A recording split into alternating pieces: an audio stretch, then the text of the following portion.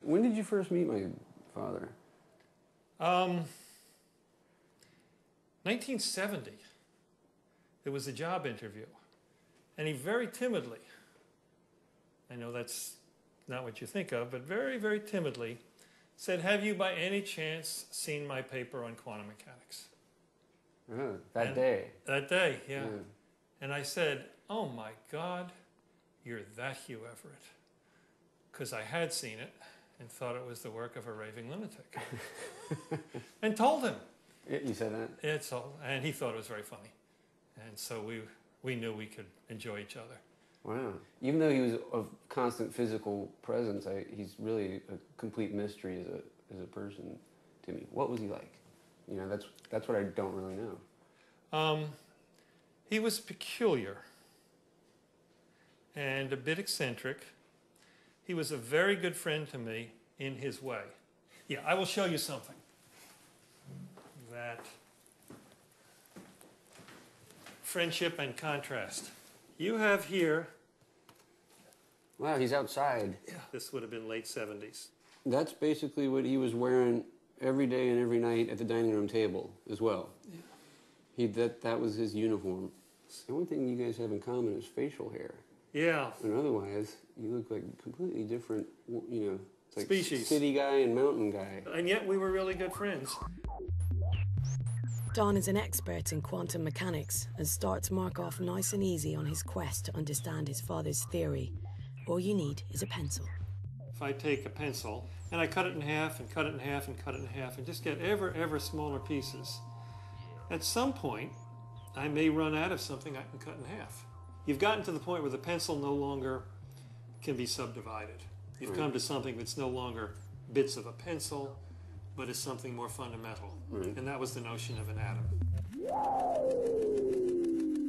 Atoms are the building blocks of the universe, microscopic particles that make up everything we see around us, from houses and guitars to rock musicians.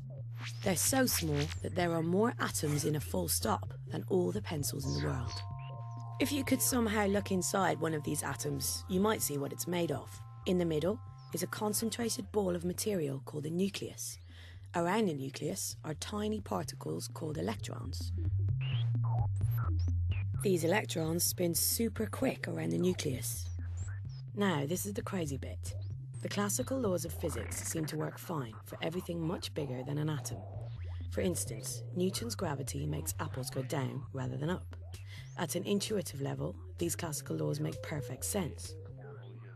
But the classical laws all break down when it comes to really tiny stuff like atoms.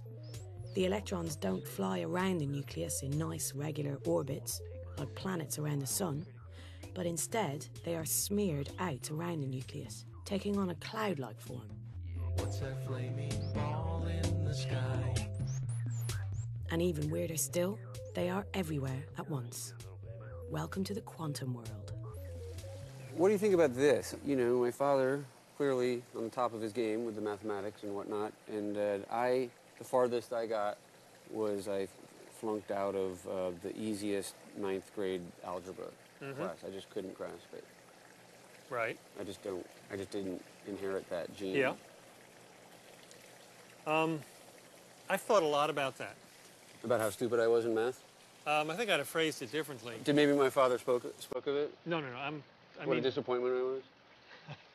No, I think if your father had had the emotional vocabulary, he'd have been very, very pleased with what you did with your music.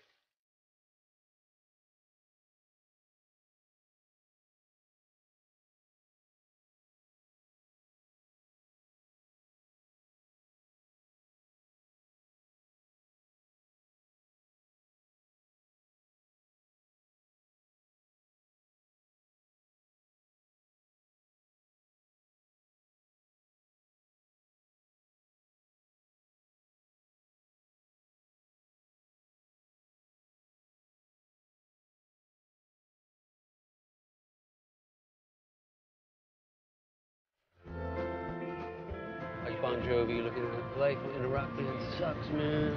On a steel horse I ride, wanted, dead or alive. Hugh Everett wanted to win a place at Princeton University to study for a PhD and be close to his hero, Einstein. A glowing reference from Hugh's undergraduate professor confirms that he was already a budding genius.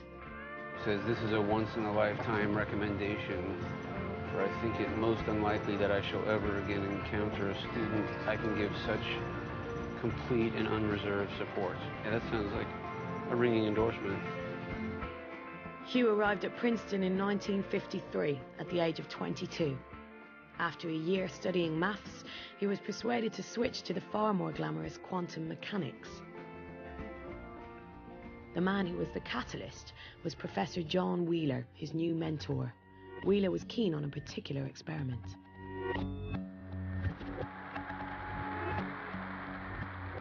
It's called the double-slit experiment, and physics professors love it because it's the perfect way to demonstrate the weird quantum behavior of tiny particles. I'm going to tell you what nature behaves like, and if you will simply admit that nature does behave like this, you will find her a delightful, entrancing thing. So that's the way to look at the lectures, not to try to understand. I think I can safely say that nobody understands quantum mechanics.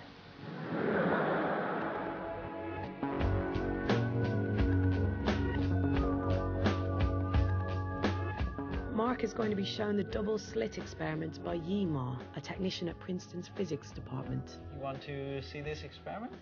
Yeah, lay it on me. Okay. See if you can make me understand quantum physics. It's a challenge, but I accept it. Okay. What we have here is a black box, but inside it's rather simple. Here's a laser. Is this laser going to blow my eyes out or anything? No. They are very... I went to a Who concert in 7th grade, and the laser went right in my eyes, and I've had to wear glasses ever since. I see. Usually we don't see the laser being in the air, so we have a way of showing it. You see that? Oh, there it is. There are many, many little particles we call photons. What's a photon? Photon is just it's a good question. You don't know what a photon is, do you? I didn't prepare for this is a hard question. When we say photons, we always give this mass and the unit and size of it because there's no common language you can use to describe it. Wow. What it is photon and massless, so that's very difficult. Wow. So I'm sorry I asked. No, it's a good question. Very good question. I need to put you on the spot. To oversimplify enormously, photons are tiny particles of light. Electrons and photons behave similarly, and both obey quantum laws. But because we can actually see photons as light, they're ideal for this experiment. From the laser apparatus, single photons fire off one at a time.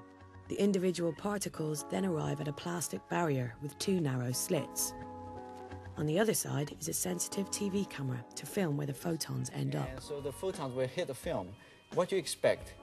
You expect will hit two spots here, like that, or you expect the photon will go all over the map. What do you expect? We have two slits here.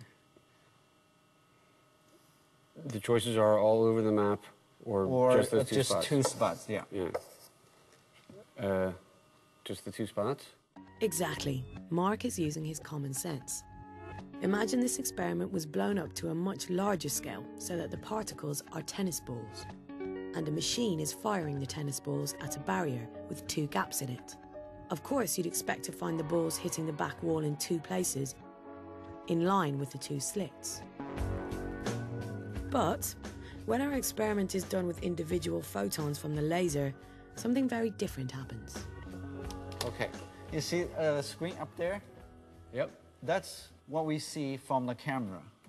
See those individual flashes? Oh, there? yeah. Those are the photons. Each flash of light is actually an individual photon hitting the back wall. They appear to be landing all over the place. But watch over time and a pattern emerges. Can you see somewhere in the middle of the screen? It looks like a smudge. Yeah, it looks like a smudge. Yeah. Those are the photon, where the photon hits. But it's not two, as we would expect. Is that weird?